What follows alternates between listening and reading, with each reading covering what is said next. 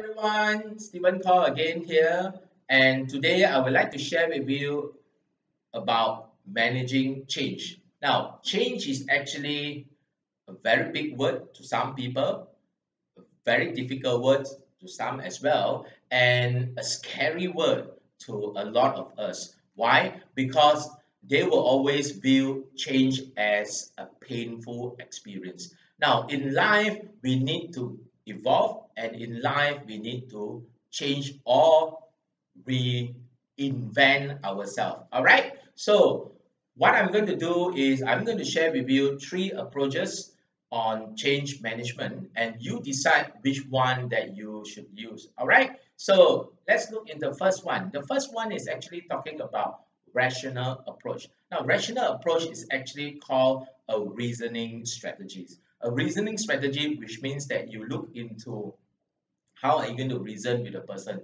the cause and effect, as well as the problem and solutions. Now, this is the techniques used in a reasoning strategy, which is called a rational approach. Now, normally, rational approach is used for individual. So if you want to change an individual, you are using a rational approach. Means that you will talk to them, you will actually look into cause and effect, problems or solutions, right? So that is actually a rational approach. Very simple individual based approach, right? So let's move on to the second one. The second one is about re-educative approach. Now, re-educative approach is meant for group. So if you want to change a group of people, especially in your organizations, right, you need to look into re-educative approach. Now, re-educative approach, as the name suggests, you will notice that it's actually based on educations. So it's actually called educational approach as well, right? So what do you need to do in educational approach? It is all about promoting awareness. Now, when you promote awareness, you are also reducing the blind spot of a person.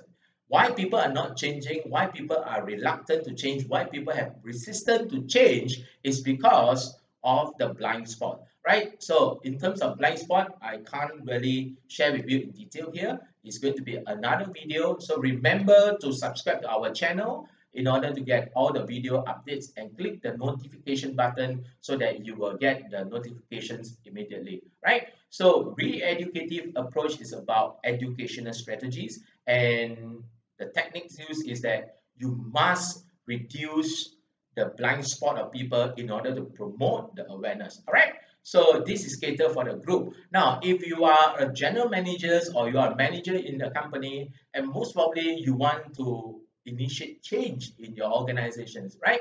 So the third approach that you can use is going to be adaptive approach. Now, adaptive approach is about system change. Now, this is called a system change strategy. So, which means that you change your system. When you change your system, automatically people need to change in order to cope with the system, right? So, this is called the techniques of organizational change, the techniques of changing the system in order to innovate for improvement. So there are many ways to talk about this adaptive approach, but let's look into the technique used. Now, the technique used in adaptive approach is purely based on your ability to sell the ideas as well as the long-term benefits to the person that you want them to change, right? So if you can't sell the ideas, you can't get them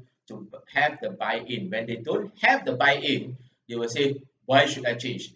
When people do not have the buy-in, then resistance is high, right? So remember that. And the procedures needed for adaptive approach, there are three stages.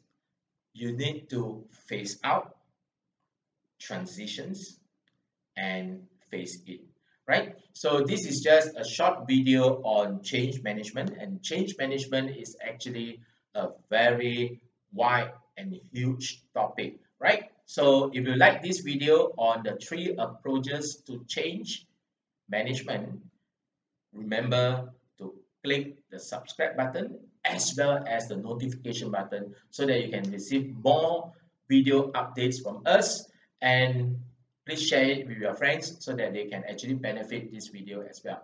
Right? So with this, I'm Stephen Khaw signing off for today. Bye bye.